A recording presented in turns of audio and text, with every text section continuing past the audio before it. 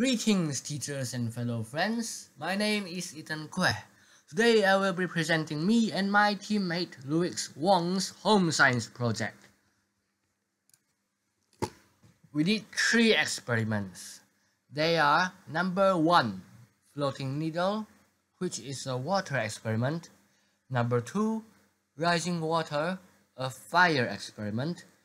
And finally, an air experiment called the Levitating Card. This is the first experiment. Watch carefully.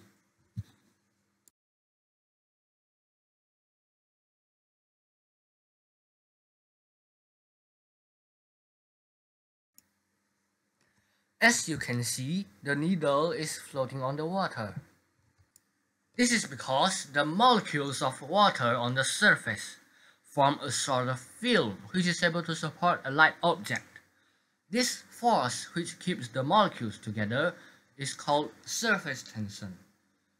Surface tension is formed because the molecules on the surface of the water bind together more strongly, since they do not have other molecules to attract from above. Now, for the next experiment, rising water, watch the next clip.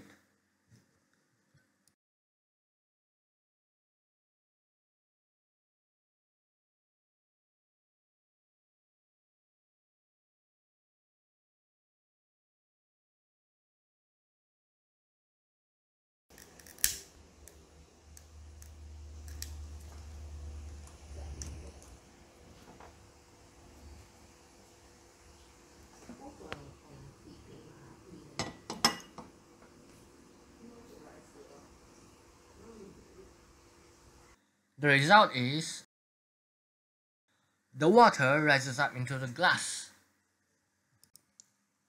In order to explain this, we need to understand what is needed for a fire to ignite and how.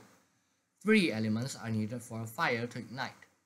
They are heat, flammable substance, and oxygen. When all 3 elements are present, a chemical chain reaction will occur, causing a fire. If any one of the 3 elements is blocked, then the fire will die down. When the glass is placed over the candle, the flame burns up the oxygen. The water, pushed up by the pressure of the air outside, enters the jar, taking up the space left by the oxygen. But it cannot fill the jar completely, because the rest of the air, which is mostly nitrogen, still takes up space inside. Since one of its elements, oxygen, is gone, the fire dies down.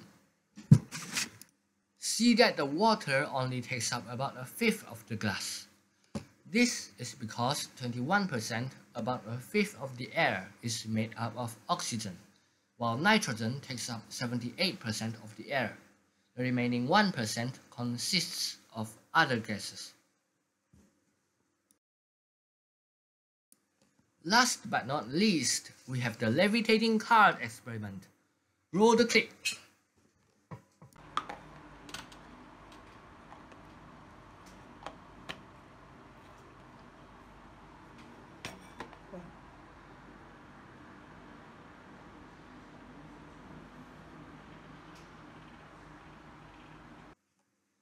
The air pressure exerted on the card underneath is greater than the weight of the water inside the glass. This is why the card sustains the water and the water does not spill out.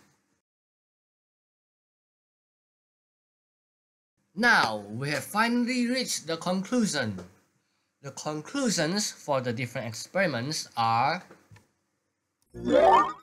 the surface tension of the water creates a membrane which can contain a small quantity of itself in a little round drop. Fire needs oxygen to ignite.